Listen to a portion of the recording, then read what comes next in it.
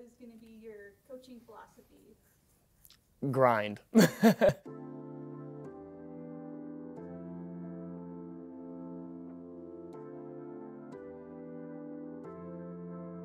I'm Noah Kylander. I am the new esports coach here at St. Cloud State for the Rocket League team. I never once thought that I would be a contracted coach for a collegiate team, so it's an insane feeling, and I'm extremely excited to do something that's a part of my passion and my dream.